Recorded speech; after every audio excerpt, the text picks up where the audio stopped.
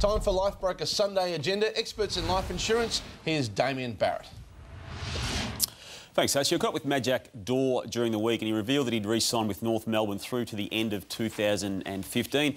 In the interview you're about to see now, he makes references to what Harry O'Brien's going through. He also talks about the abuse that certain North Melbourne players cop every single week they play a game of footy. And he starts here by revealing how much ground he still has to make up on getting his standard of footy to a level that he's happy with.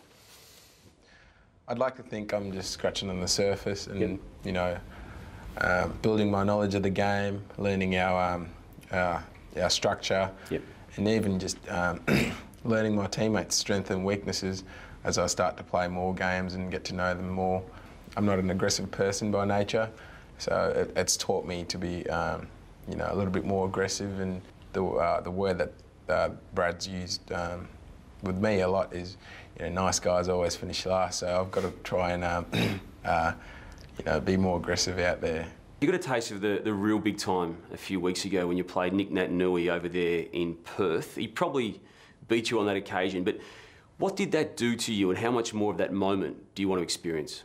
Going over there to Perth, playing on Patterson Stadium, you know, it was pretty intimidating seeing all the Eagle supporters, and they do create a hostile environment, and to come up against Nick Naitanui, and you know, he's a great player and a tremendous athlete, and going up against him, it's pretty memorable. I'm always going to remember that moment, and I like to compare myself to him, and hopefully there are more great battles like that ahead. You're an AFL multicultural ambassador, as is Harry O'Brien. I dare say you've got to know him reasonably well through that arrangement.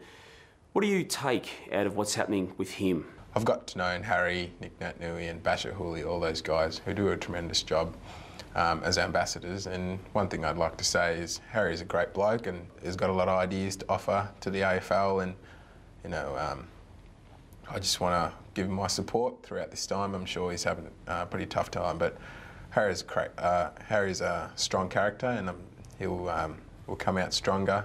James Brayshaw recently told the public that players at North Melbourne were regularly abused from across the fence. Can I get your take on that occurrence? It is pretty disappointing in itself, but I personally I didn't hear it at the time. So the only time where I was made aware of it is during the week that it came out in the media.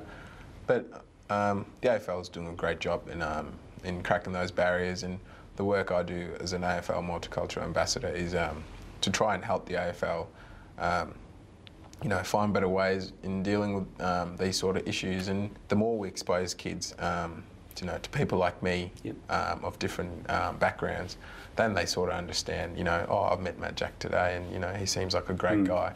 So next time when someone at the schoolyard says something about the skin colour, maybe that kid can stand up.